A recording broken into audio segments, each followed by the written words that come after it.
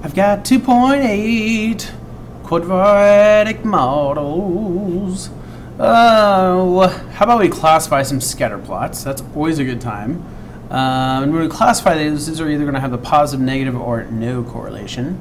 We're also going to use some scatter plots in a graphing utility, or calculator, to find quadratic models.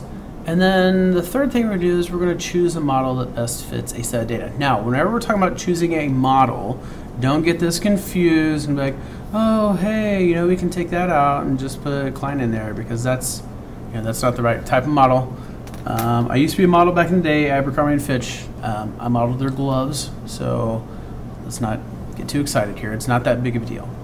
All right, so a lot of times in real life, you actually have relationships that are parabolic. A scatter plot can give you an idea of what type of model will best fit your set of data. So if we look at our first example here, we need to determine whether the scatter plot would best be modeled by a linear model, a quadratic model, or neither. So if we look at A, well, if we were to draw a line through this data, it'd go through like that. Well, that's not a great linear model. If you were to draw a quadratic,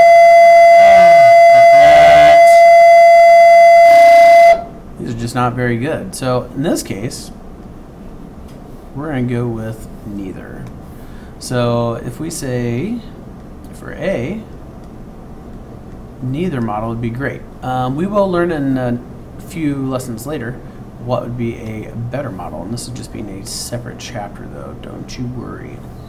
Now here in B, this, if you draw a line through here, it didn't really go through your data very well.